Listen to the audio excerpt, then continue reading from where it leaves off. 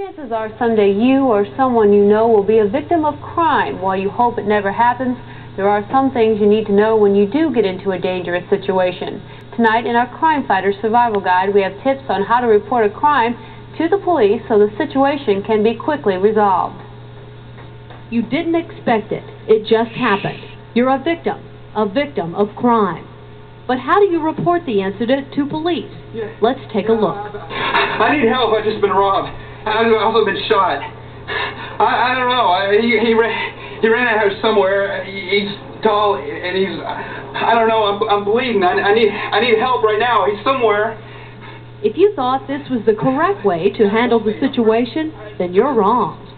When they call in 911, it's very important that they remain calm and answer the questions that we ask. When they first call, we would like to know the location, what has occurred, and we generally need to know a callback number in case we need to call them back and get further information. At that time, we usually will dispatch an officer and go back to the caller and then get more information. Now that we know the tips, let's take a look at the right way to report a crime.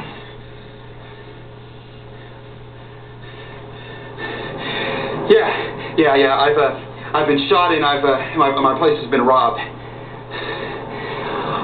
My name is Richard Phillips. I live at 2024 Breckenridge Drive.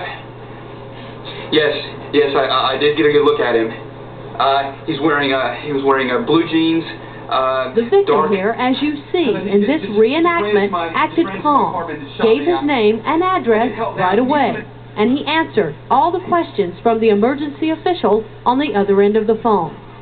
Also, if you're a parent and you're sometimes alone with your child at home, take the time to teach them some of these tips. Tell them the number to call. In most cases, that would be 911. Make them memorize their name and address, so if caught in the situation, the child will be able to tell the dispatcher on the other end of the phone all the vital information they need. I'm Bridget Bonds, TV5 News. Once again, the best way to report a crime, dial 911 and remember to stay calm. Know the address you are calling from. Immediately tell the dispatcher what has happened. If another person is involved, have their description ready, and most importantly, answer all of the dispatcher's questions. If you do find yourself in a crime situation, law enforcers are usually, without a doubt, your best way out.